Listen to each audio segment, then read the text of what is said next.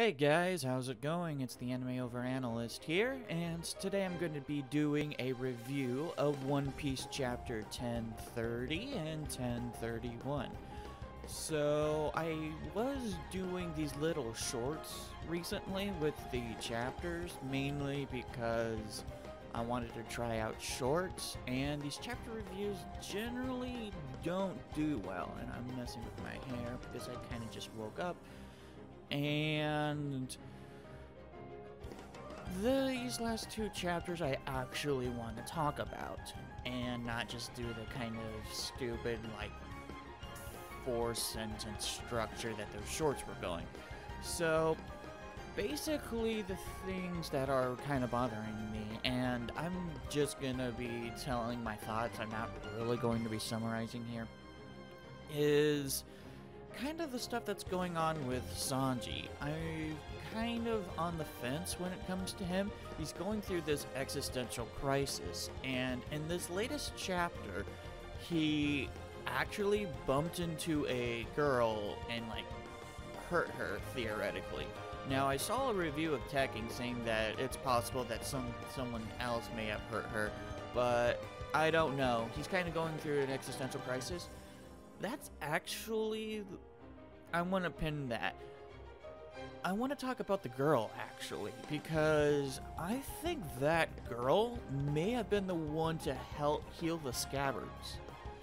I'm thinking that's not just a random girl, because this is Oda we're talking about. And so I'm thinking that it is very possible. She does have the same type of hair, or close to it. Like, I can kind of see the hair kind of going down her face there. So I'm thinking that's the same girl that helped out the scabbards, and Sanji just somehow managed to bump into her. And yeah, maybe it's one of those kind of shapeshifters. Although, now that I think about it, it's not a shapeshifter, and when I say shapeshifter, I'm thinking of, like, Bon Clay. But Bon Clay was able to turn into, like, Nami, and Sanji couldn't hit him because he had Nami's face. So, now that I think about it, that's not a shapeshifter. But anyways, yeah, it's real interesting there, and I don't know how I feel about Sanji's existential crisis. It's real interesting. He happened to have a transponder snail, and he managed to slip it into Zoro's, like, kimono. I'm trying to remember if there was actually ever a point that he did that. I don't think I remember a point, but it's definitely possible. And he goes up to Zoro and was like, hey, you know, if I change to the point where, like, there's no return, just end me. You know, that's just the stereotypical kind of, like, kill me if I become a monster type deal. And Zoro, being Zoro, is just like, yeah, I look forward to it, actually. Which is just his way of saying, don't die on me, don't become a monster. So the whole Zoro-Sanji dynamic, I love. I do love that. And we got to see a little bit of Zoro kicking butt against King, but not too much. And, oh, another really big thing that happened in these two chapters is Big Mom. Basically, Kid and Law showed their awakened powers, which I think is really cool. I like Law's Croom. It's real interesting because he had this attack called Anesthesia, which does damage on the inside of Big Mom's body, which he already is able to do that. I think he has, like, a special knife attack that does that, but it does some really significant damage to Big Mom, and at the same time, Kid did assigned his magnet fruit to, like, Big Mom, making her magnetized. So he became she got attracted to, like, these steel beams, and they impaled her. And that's real fascinating to me. And both Kid and Law said that their powers, they can only activate when they're, like, really close to death, and it wears them out. So it really shows that they still need to develop. They've got room to develop and with their powers.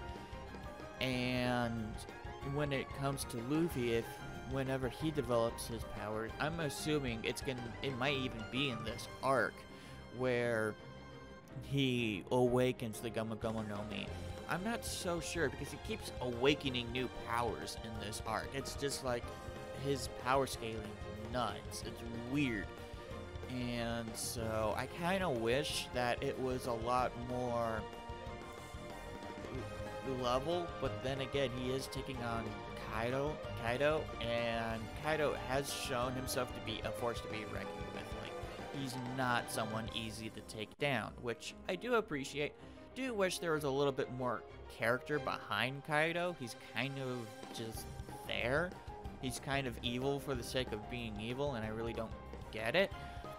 And of course, there's, you know, Big Mom. She got up and went on a rampage this last chapter. She went and just absorbed everyone's souls around her and just started making homies left, right, and center. And she even took a year's worth of her soul and ate it and then grew. So that makes me wonder if she's done that before, because she's already huge.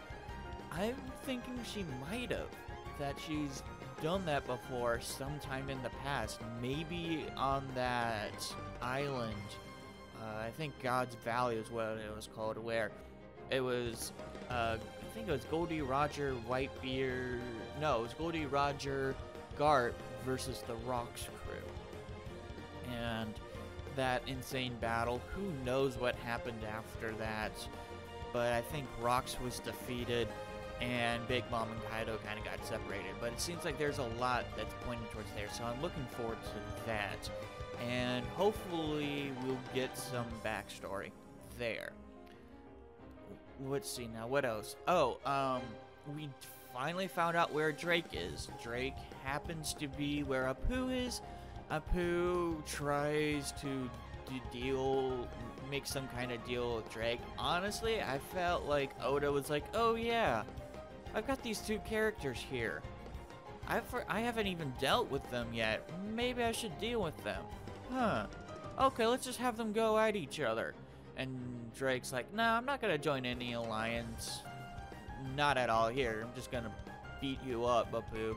And he kind of figures out Apu's powers, which is that Apu, not only can you block Apu's powers by plugging your ears, like how Luffy and Zoro did. I think it was Luffy, Zoro, and Kid. But it's also very linear. Apparently, Apu's attacks only attack in a straight line. So anyone that's like just dodging out of his line of sight is able to escape. I guess that's more of a cone shape, honestly, than alignment. You know, because line of sight's a cone. So I'm guessing, yeah, that makes sense. So I do love how Yamato just interrupts their fight like halfway through. She just barges in. Apu's like, oh yeah, join my side. And Yamato's like, I don't have time for this shit. Starts attacking Drake. Drake's like, I'm on your side. She's like, oh, sorry. And then just runs off. Like, that was just hilarious. And apparently one of the numbers, because there are, when I first read that chapter, I was like, oh wow, Apu has 3 giants in the basement. Like 3 straight giants. And then I saw that they were the top 3 numbers, like 1, 2, and 3, and I'm like, oh, I kind of don't care anymore about them. And now I don't care about them, period. Like, one of them chases after Yamato, and the other 2 kind of chase after that guy.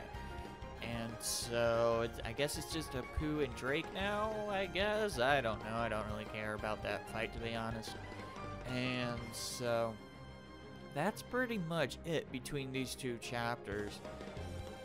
Sanji's existential crisis is, like, I get it. He does destroy the Wraith suit in this last chapter, which is really cool. I do like that a lot, because it really helps cement his character as, like, I'm not part of the Germa. I'm not doing it. He made the mistake of putting it on, which you know, I like the idea that he made a mistake. I really, really do. I know that some of the community, a lot of Sanji fans are like, why did you do that?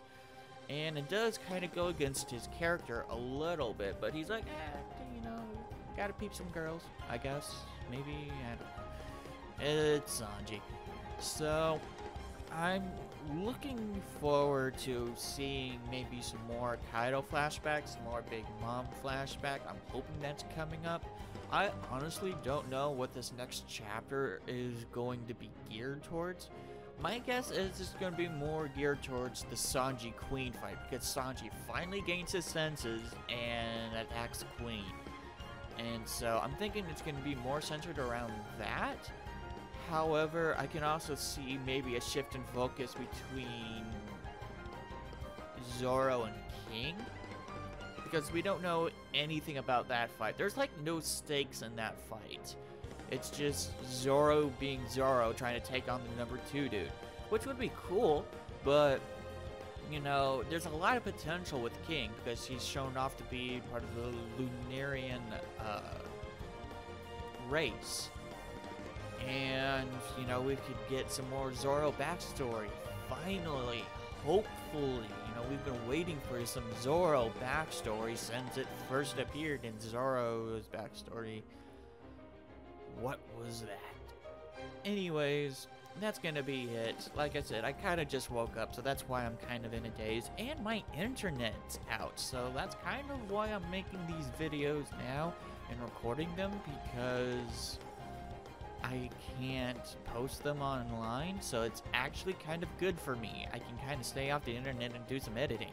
So yeah, that's gonna be it for you guys. I am the Anime Overanalyst, and I'll see you guys in the next one. Peace.